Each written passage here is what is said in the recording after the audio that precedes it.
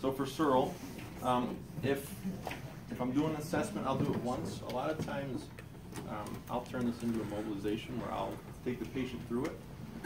It's a pretty intense tensioner, and we'll go over tensioners and sliders in a second. But so if I'm trying to get Sural, I'll put the patient's ankle on my shoulder.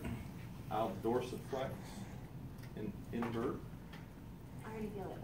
Okay.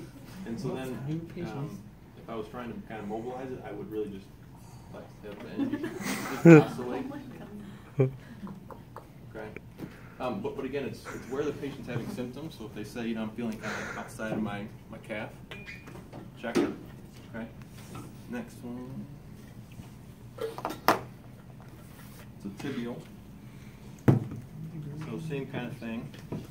So now what I'll do to get the eversion part, I'll grab kind of behind my head.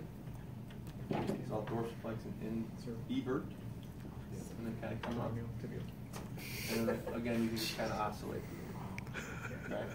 So there's that one. So if he's doing it without, it's kind of a different way. I feel like I get better control when I'm kind of holding on. Okay.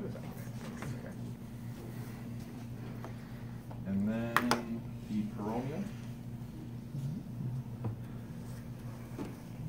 So with this one, I'm again using my right hand, and I'm just pulling kind of down and in.